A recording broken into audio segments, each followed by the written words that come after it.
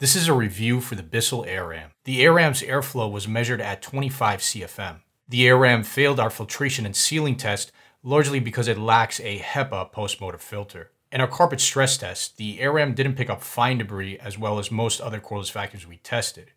It did pick up large debris much better than most other cordless vacuums we tested. It should also be noted that the AirRam struggled a bit with edge and corner debris, which is more of a problem for the AirRam than it is with most of the cordless vacuums we tested, as the AirRam's design does not allow for the use of a wand or a crevice attachment to pick up leftover edge debris. With this vacuum, you can only use the cleaner head to clean up any and all debris. It's also of note that none of the cordless vacuums we tested, including the AirRam, had any problem picking up either human hair or pet hair in separate tests, though their brush rolls will eventually tangle if they pick up enough longer hair over time. In our carpet deep clean test, the AirRam picked up only 12 grams of debris after being pushed back and forth 3 times over an area of carpet embedded with 30 grams of fine debris. In our hard floor stress test, the AirRam didn't have any trouble picking up any surface level debris, though it did not pass our crevice test, even with considerable effort. Moving on to battery life and performance, the AirRam has only one power setting,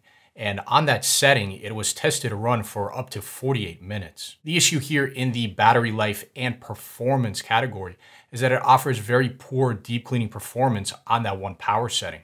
Recall that it picked up only 12 grams of 30 grams of debris in our carpet deep cleaning test. Next, we have ease of use, and in many ways, the AirRam is one of the easiest to use cordless vacuums on the market. It is exceptionally light in the hand as all of its weight is distributed towards the bottom of the vacuum, though having all of its weight near the bottom does make it slightly more difficult to maneuver and handle than competitor cordless vacuums. The AirRam is very easy to control as there's only one button that you step on to turn it on and off. There is no power mode selector like there is on most competitors.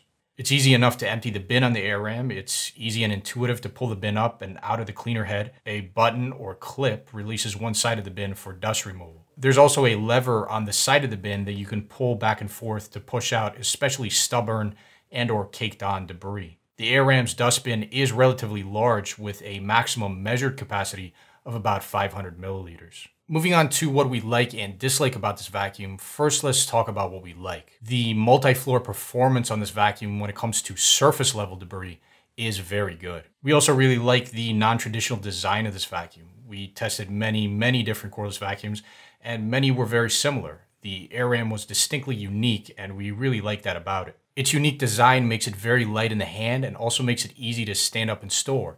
And both of those things we also really like about it. We also like the fact that it comes with a large dustbin. Moving on to what we dislike about this cordless vacuum, the vacuum's deep clean performance is simply unacceptable. And while its unique design gives it certain positive unique properties, it also makes for a few negatives. The vacuum is quite heavy towards the bottom of the vacuum, which makes it more difficult to maneuver and handle than competitor vacuums. The design also prevents the AirRam from being used as a handheld vacuum, which is a strong negative when it comes to the versatility of this particular cordless vacuum. The biggest negative of all, though, is the fact that this vacuum does not come equipped with a HEPA post-motor filter and therefore failed our filtration and sealing test. And when it comes to general recommendations, this trumps even its poor deep clean performance as the primary reason why we simply cannot recommend this particular cordless vacuum. Vacuums we do recommend filter and seal properly, and they deep clean much better than the AirRam. We do test new cordless vacuums all the time, so see the description of this video for all of our latest specific model recommendations, and thank you for watching.